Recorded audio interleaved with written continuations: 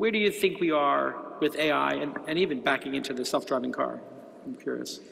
You know, I don't, I'm going to disagree with the premise behind that question. I think the premise behind the question is that there's this future that's out there and there are these things that will happen in the future. It's sort of like the ray Kurzweil, the singularity is near, and we have these exponential curves that are just happening, and all that we should be doing is eating popcorn and watching the movie of the future unfold. Right. And I think, I think it's too hard. It's hard to know what's going to happen, but it's the wrong question because I don't think the future is fixed. And I think what matters is a question of agency. And so, if we decide to work on it, I think we could build it.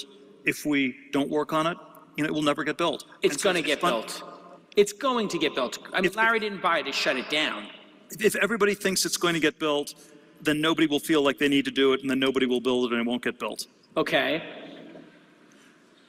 I feel like I'm playing chess against Kasparov.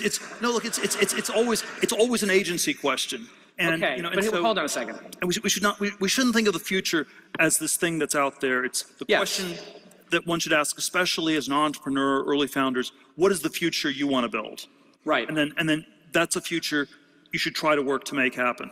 What if the person who builds that future, however, maybe doesn't have the same regard for humanity or trying things, or what if they're just a little cavalier or immature? What if the person who decides, I'm going to try strong AI is a group of Pakistani students who get flipped and start working for ISIS or something like that? It sounds crazy, I know, but so did 9/11. I mean, this technology is not going to be reserved just for Stanford grads. What if it gets co-opted and people start to realize, cyber terrorism is step one, and maybe some strong AI to disrupt the world is another?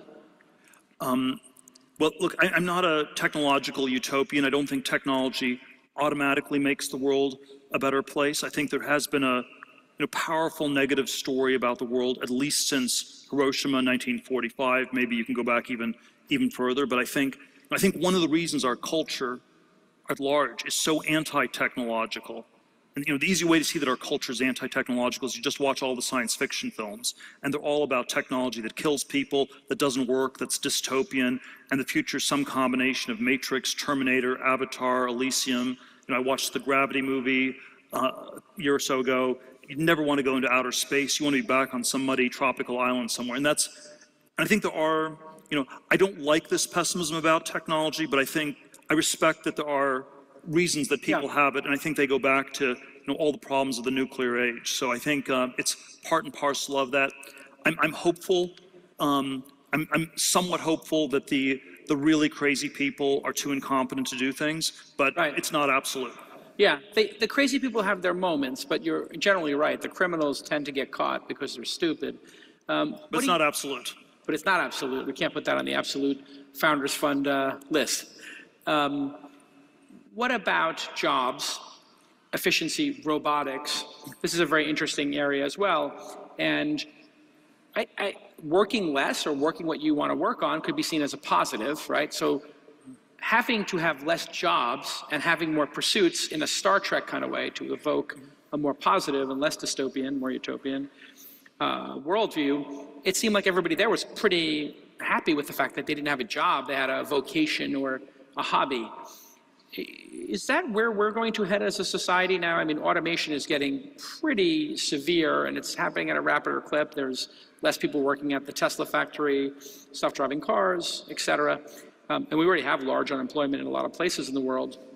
As the world goes flat and there's less employment, what's the world going to look like? What do you think are the positives to that, the positive solutions to that? Well, let's see.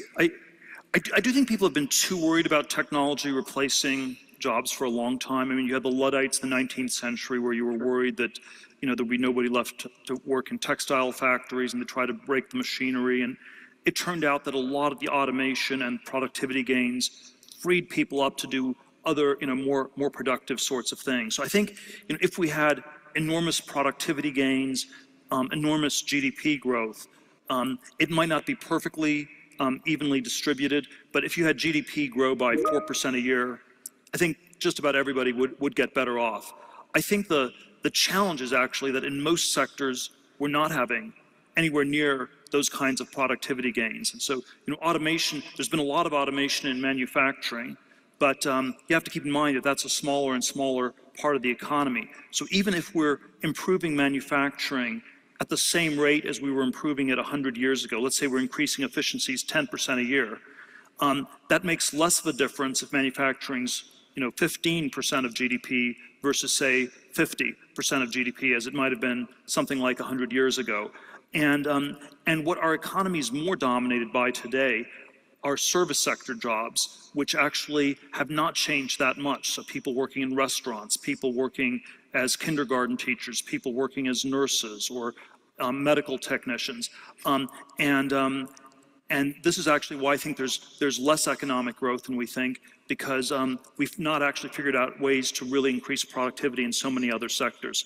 So in general, people always frame the worry about technology. It's happening too quickly, it's too disruptive, it's too dangerous.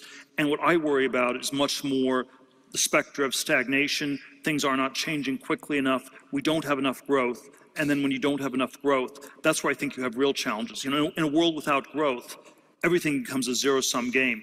I'll only get ahead by you falling further behind, and that becomes a much nastier world.